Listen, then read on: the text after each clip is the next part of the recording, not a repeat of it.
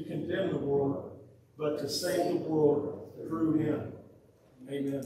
May the Lord bless the reading of his word. Y'all may be seated. We're going to close up here in just a second. God had a plan for us way before us. Make no mistake of that. In Genesis, when the creation of all the things were happening, God had a plan. He still has that plan. And what he says he's going to do, as we've witnessed in past, he does. Amen. And he will. So we don't have to worry about, is God going to do what he says? Just do like this. All right? Because absolutely he is. He's not going to forget about it. You know, this morning, I want to say the same thing that came up last night. You see a lot of people that get invitation confused.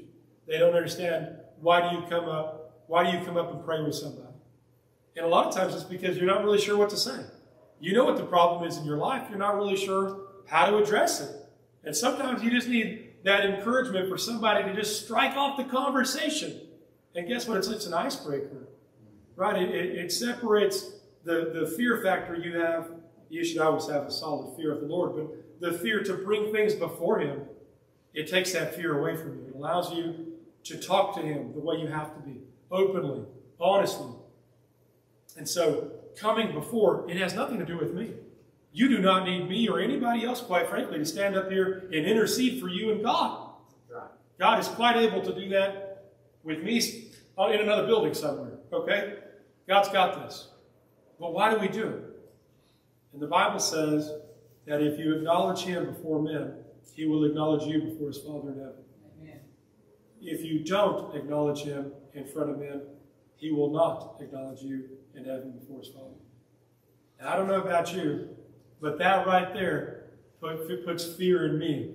That tells me that I, even if it's today for the very first time, would like to start doing some acknowledging. And so if you're in that boat as well, you've got something that you're not really sure how to kick it off, come up here.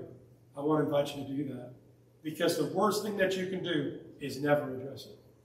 That's the worst thing you can do. Because it just becomes deeper and deeper and deeper.